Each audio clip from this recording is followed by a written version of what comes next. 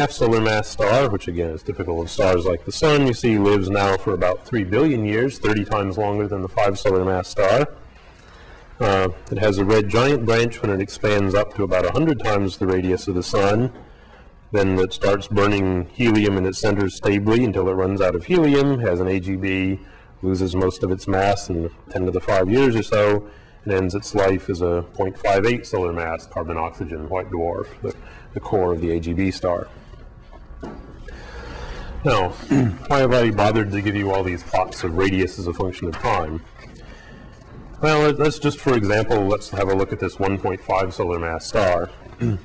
Suppose that this star was born in a binary system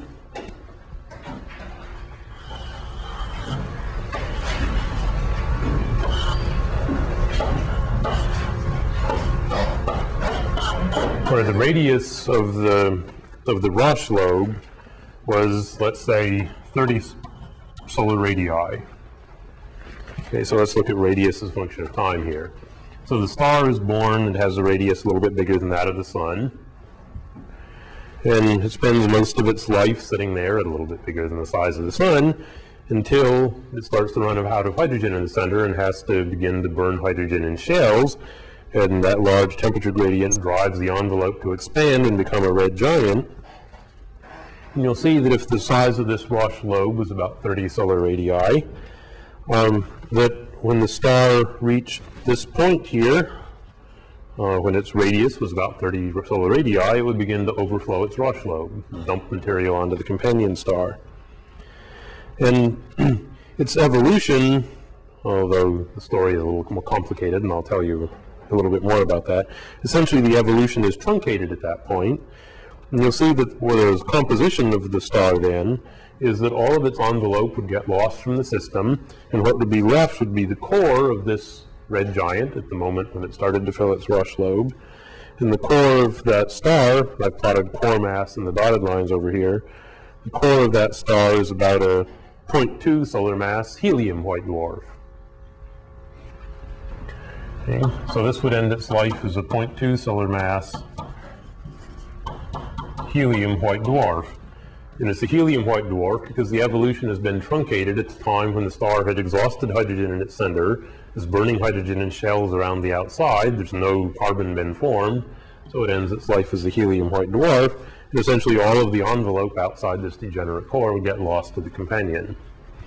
Okay.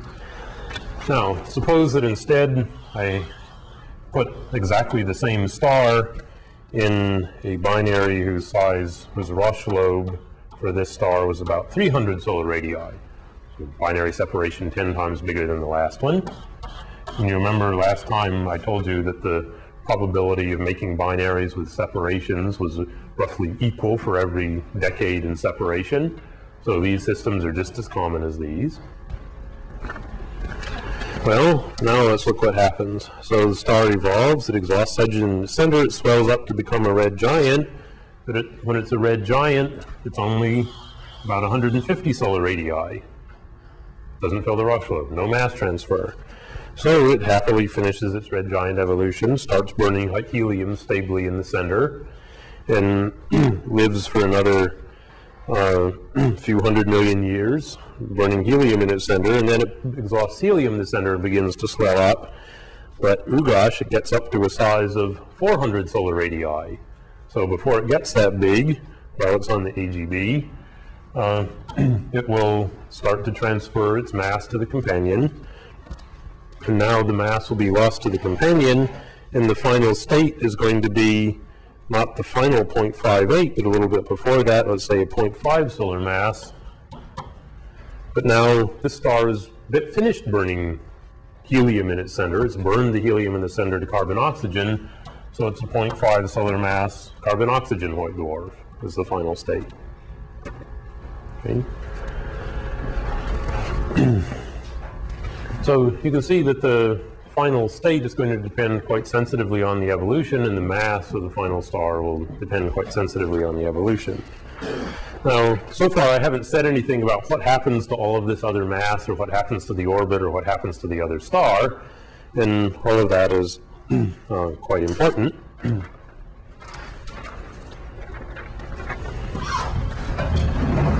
Oh, and I should say, if the system had started off in a system where the Roche lobe was 3,000 solar radii, the next factor of 10 up, it would have just gone through its whole evolution and ended up as the usual 0.58 solar mass white dwarf without ever transferring any mass to the companion. So from the point of view of trying to do something interesting with the evolution, we're interested in systems where the Roche lobe radii are less than the maximum radii of the stars in these model evolutions, and you can see that that's typically about at best 1,000 solar radii.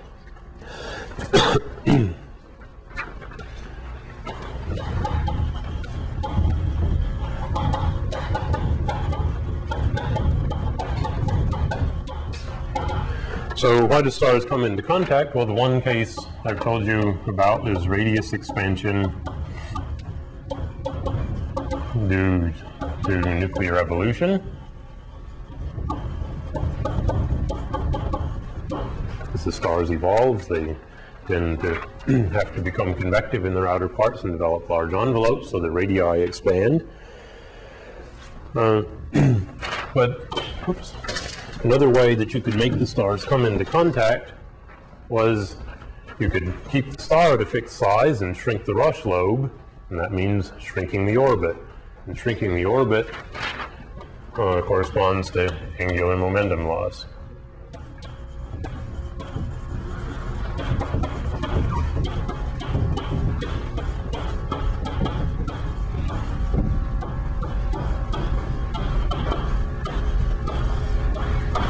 So you shrink the size of the Roche lobe. And there are two ways in which you might lose angular momentum. One is through gravitational radiation.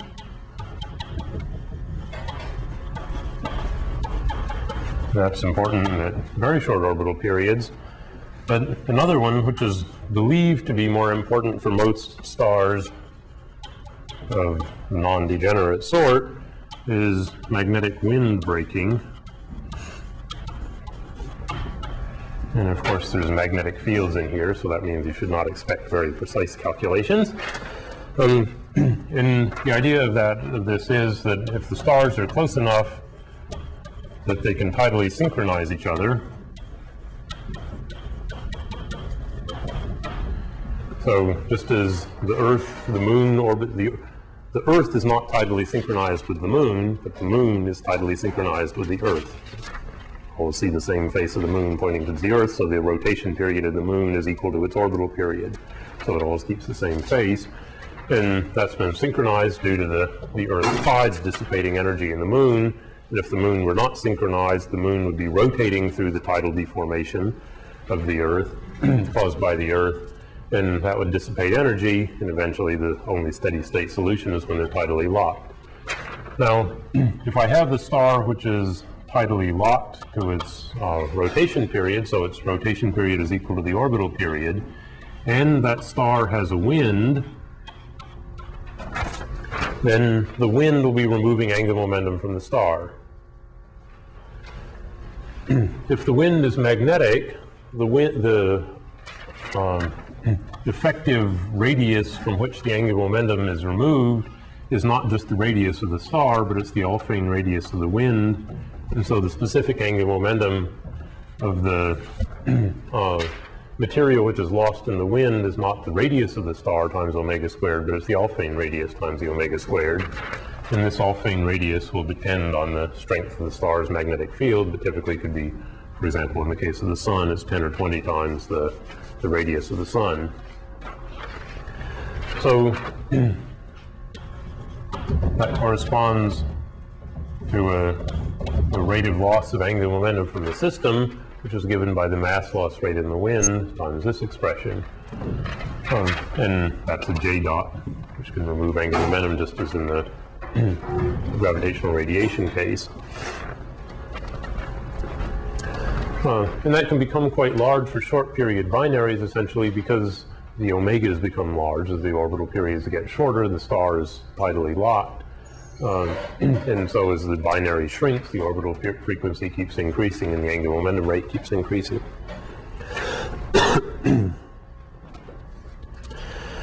Okay.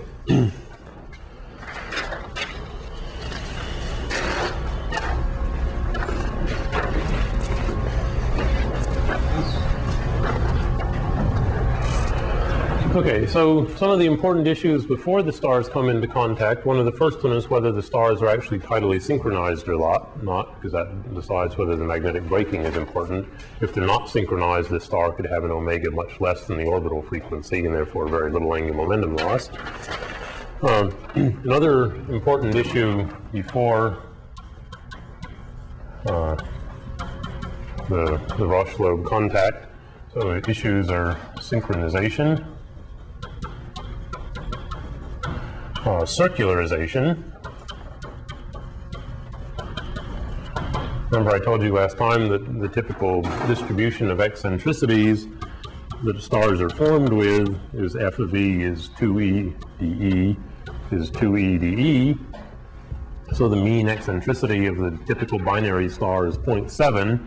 That means its pericenter is 0.3 over 1.7, or about 15% of its semi-major axis. So the orbits of the typical initial stars are really quite heavily eccentric. But the orbits of most of these systems, in particular these systems, the double white dwarfs, are all perfectly circular so far as we can tell. And most of the neutron star white dwarf systems are also circular. So it's clear that there's strong effects circularizing binaries, and short period binaries are circularized essentially by this same tidal dissipation. If the orbit is eccentric, there's a time-dependent tide, and that will dissipate energy. Typically synchronization happens first and then circularization. But the tidal dissipation is quite sensitive to the structure of the stars. For example, it's probably much more effective in convective stars than it is in radiative stars, and it's not very well understood. And it turns out that this is really quite important in deciding things like the stability of mass transfer. And another possibility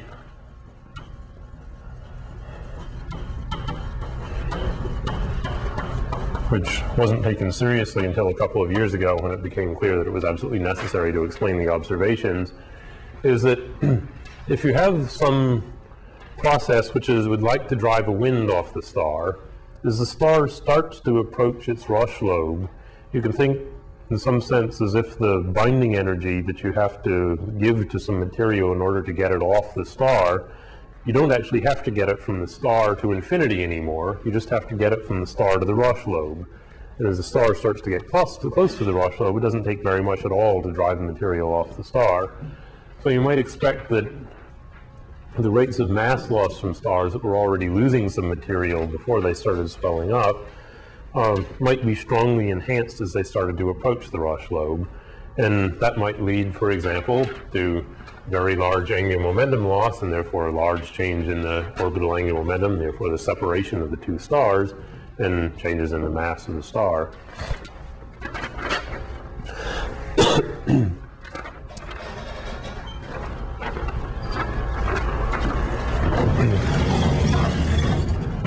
Now, after contact, so when one star has filled its Roche lobe and begun to transfer material to the other star, there are many more difficult issues, namely what happens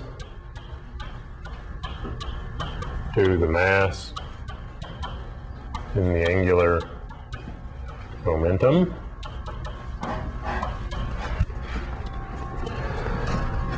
And there are a number of possibilities. One is that it's accreted with little change in the recipient. Okay, so the one star loses the mass, the other gains it, but nothing very special happens to it, it just gets more massive. Another possibility is that most of the mass is blown out in a wind, either directly from the Roche lobe, from outside the Roche lobe, or from the accretion disk that forms around the companion. And each of those three choices produces a very different J dot, and therefore a very different orbital evolution. One is that it's accreted but swells the recipient to fill its Roche lobe, or it's accreted but blown out in nova explosions.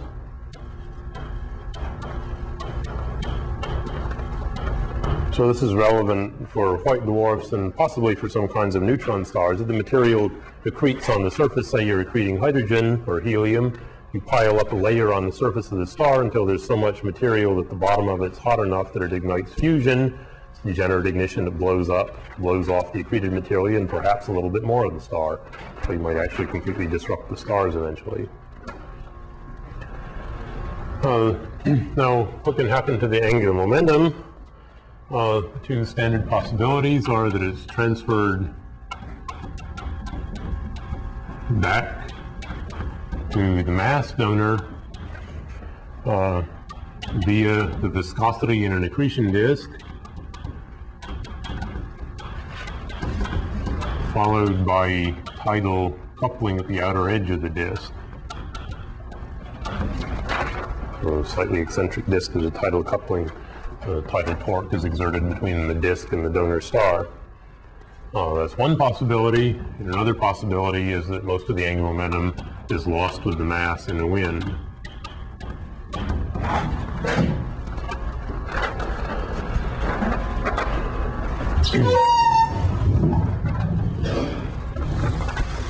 Another question which is important for the mass transfer is the mass transfer stable? I said the mass got transferred from one star to the other. Is it transferred on the time scale it takes the radius to swell, which is a nuclear time scale? Is it transferred on a time it takes radiation to leak out of the star? That's a thermal time scale, much shorter. Or is it transferred in just a few orbits? All three of those cases occur in nature. And we'll figure out why. So it can occur on dynamical time scale, on the thermal time scale, and on the nuclear time scale.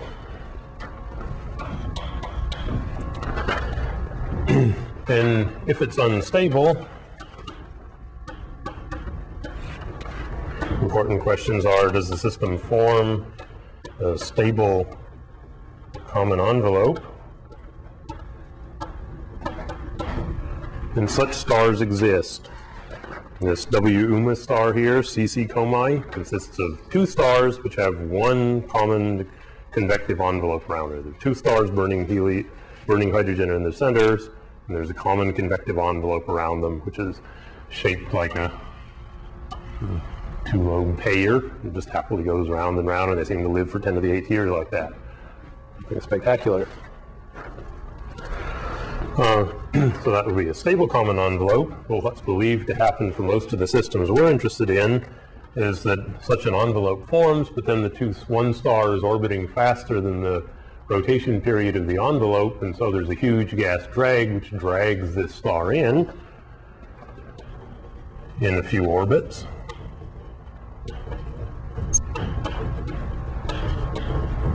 So large gas drag leads to spiral in. And now there are two possibilities. One is the star could spiral in, and that enormous drag leads to heating of the envelope, and it could eject the envelope, leaving this star orbiting the core of the other one.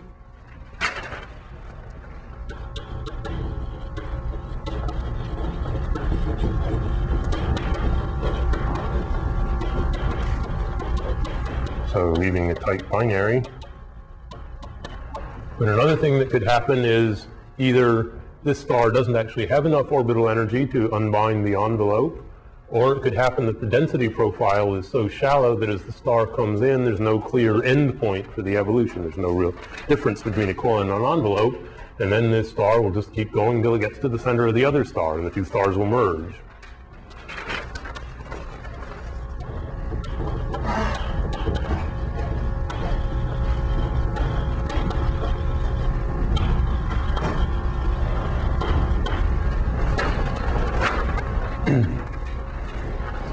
Now, I've listed these as questions. There is not one answer to these questions. The answer to every one of those questions is yes. in some cases. It happens on the dynamical timescale, it happens on the thermal timescale, it happens on the nuclear timescale. Sometimes they form a stable common envelope, sometimes they spiral in, sometimes the envelope gets ejected, sometimes it doesn't get ejected and they merge. Sometimes all of these things happen too. Depends on the circumstances, and you have to do a detailed analysis and have physical intuition, knowledge of the observations, and some good guesswork through computer simulations to decide which one happens when. So it's not very simple to decide what happens in all of these cases. And because it's not simple, that also means that in some of these cases there are actually people who believe different things.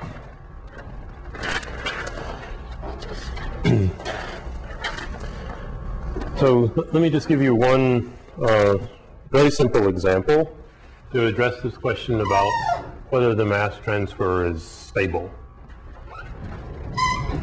So let's suppose the mass transfer initially is due to nuclear evolution. No angular momentum loss. The star is just swelling up till it fills its rush lobe. And let's suppose that the star, which is swelling, is one of mass little m, which is much less than the mass of its companion, which is big M. This is not a necessary assumption. This is just to make things very simple algebraically on the board. So let's suppose that m plus m is conserved. So everything's accreted by the companion, no winds carrying anything off. And let's assume that the angular momentum is conserved. In the angular momentum, anybody know in our solar system where most of the angular momentum is?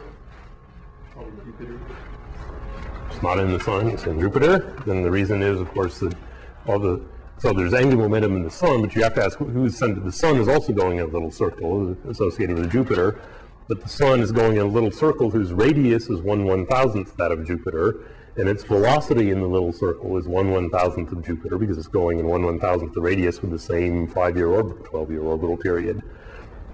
Okay, so the angular momentum per unit mass, which is v times r, the specific angular momentum of the sun is 10 to the minus 6 that of Jupiter, but its mass is 1,000 times larger, so its total orbital angular momentum of the sun about the solar system barycenter is 1/1000th the orbital angular momentum of Jupiter around the sun. Okay.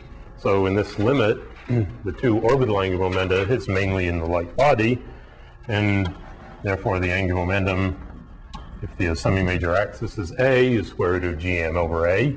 That's a times square root of gm over a times little m. It's mostly in the small body. Okay. So let's consider two cases. Let's suppose the first case that we transfer mass from m onto big M. Okay, so this little star fills its rush lobe and starts dumping onto the heavier star.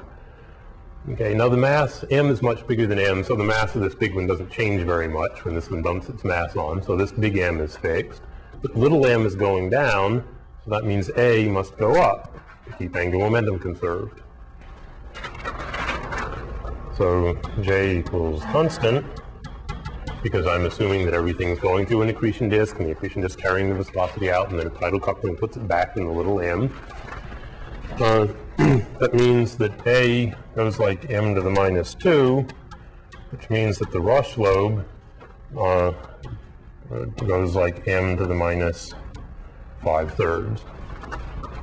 Remember, in that limit, the radius of the rush lobe is given by gm over r squared is like gm over a cubed r. So the rush lobe is like a m over m to the 1/3. Okay. So as the mass goes down, as mass is transferred, the rush lobe expands. Okay. So that's a good thing, right? I take a little bit of mass off, the rush lobe gets bigger, so unless the star gets a whole lot bigger when it loses mass, that's stable transfer. But let's suppose that I now transfer from the heavy star to the light one.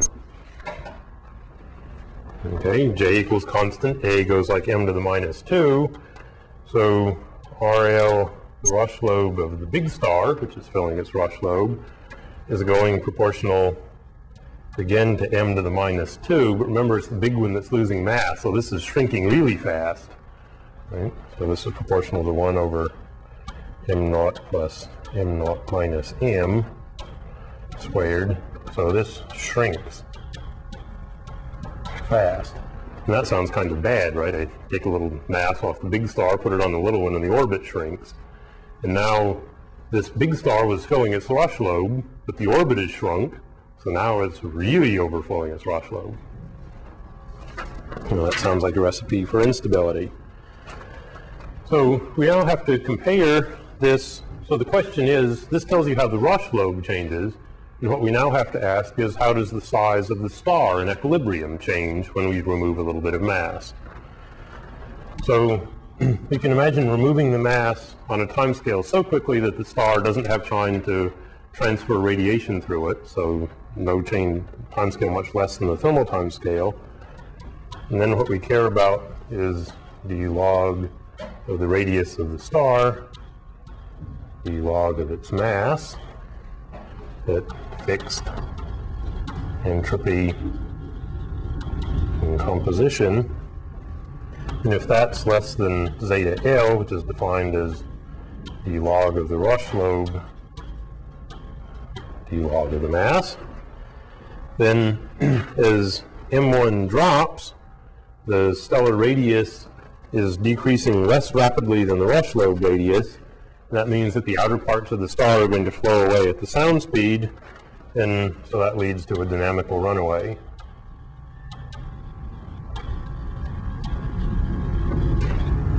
Conversely, if it were the other way around, it would be stable. So for white dwarfs and red giants that are fully convective,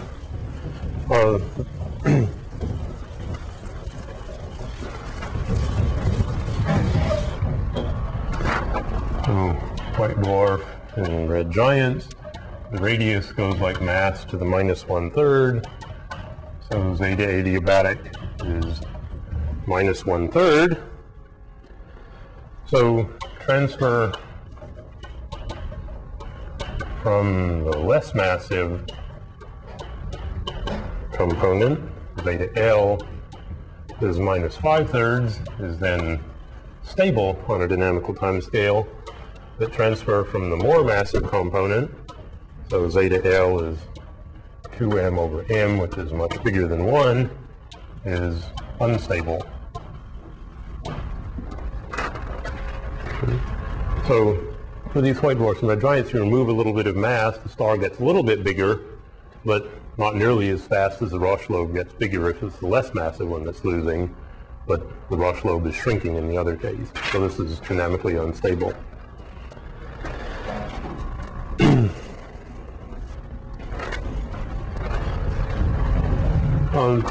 So these are sort of two extreme limits, and there's an actual critical mass ratio, so that's the mass of the loser over the mass of the gainer, and that's 0.63 is the critical value, and if the mass ratio is less than this, you're stable. Above that, you're unstable. For white dwarfs, main sequence are low mass main sequence stars and 0.8 for helium stars.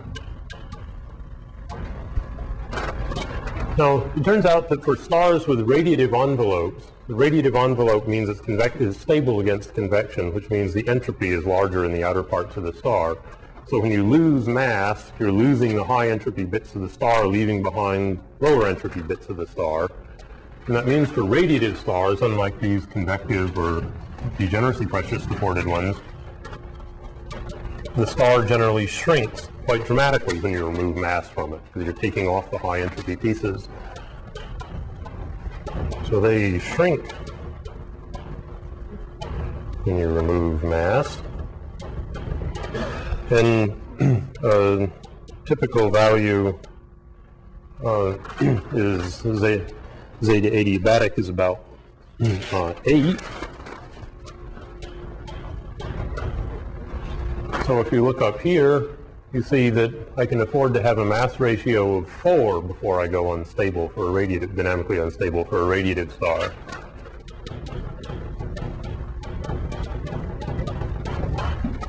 Okay, so I could have a star that was 2 or 3 times more massive, losing mass, and it would still be stable transfer as long as the star that's losing is radiative, as opposed to convective or degeneracy pressure supported.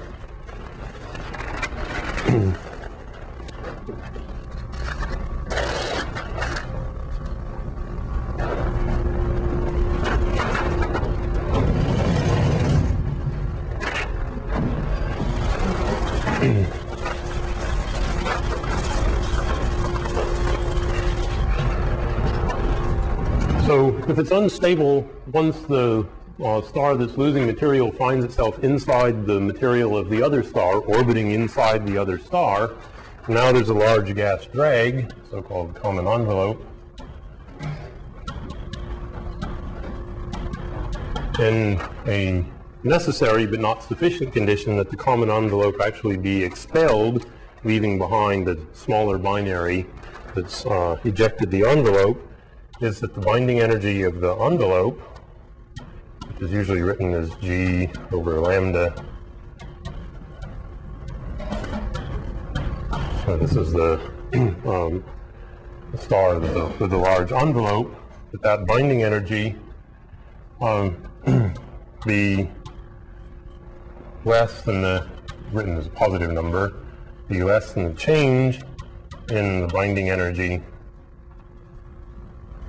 of the binary. In other words, the 2 stars come in, a change in the orbital energy exceeds the binding energy of the star, and that's minus 1/2 core mass of the 2 stars divided by the initial semi-major axis. Oops, now let's do this one more.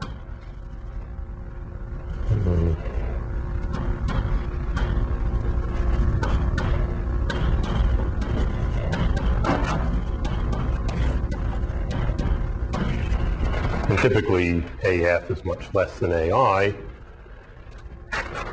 And one common prescription is to say that you determine these final radii by saying that a fraction alpha CE of this change in the binding energy goes into removing the envelope. So if you calculate the initial mass and radius of this star, lambda is a number of order unity that tells you about the central concentration of the envelope to get the binding energy. This then is a prescription for determining the final radius in terms of the initial one. And let me just give you a very simple cottage history of one binary star. Yep. Okay. So shall I save my toy example for the beginning of next time, or? Okay. Okay. So this example starts off as a 2.5 solar mass star and a 1.1 solar mass star with an orbital period of just under a year. An initial separation A is 288 solar radii. After 628 megayears, this star, the more massive one, evolves first and becomes an AGB star, and it fills its rush lobe, just like the example I gave you over there.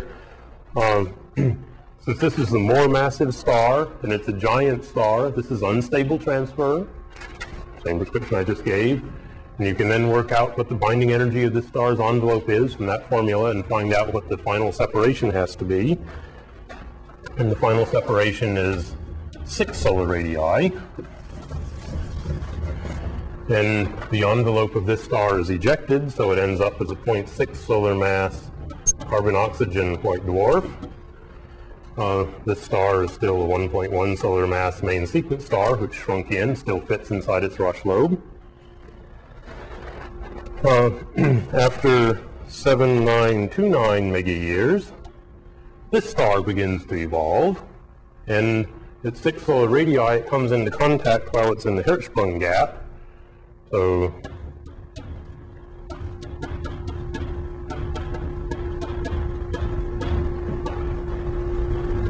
And this transfer, now this star is more massive than this one, is unstable. And this star then ends up as a 0.4 solar mass helium white dwarf. That's the core of this star when it hasn't even quite become a giant yet. And the final radius in order to eject this envelope is now 0.6 solar radii. So now I have a 0.6 solar mass carbon oxygen white dwarf orbiting the 0.14 solar mass helium white dwarf with an orbital period of about 1,000 seconds. Very tight binary. Okay, now this binary now, this white dwarf, which is the bigger one, is not filling its rush lobe, but after only 8614 megayears, gravitational radiation has removed enough angular momentum that this white dwarf begins to fill its rush lobe and dump material onto the other one. So gravitational radiation in this star inexorably evolves over the rest of the universe, so up to 15 gigayears. It evolves from 0.14 solar masses to 0.01 solar masses, and the period minimum when it fills its rush lobe is 0.09 R solar radii. And then when it fills its rush lobe, this is now a less massive white dwarf transferring to a more massive one. That's stable by that prescription, so the orbit just backs out, and it ends up finally at 0.5 solar radii with 1/100th of a solar mass. And during this phase, it's a white dwarf retreating from a low-mass white dwarf, and that's called an AM quantum venaticorum system. And I listed 6 of those systems on this sheet. Okay? So that's an example of one set of the prescriptions.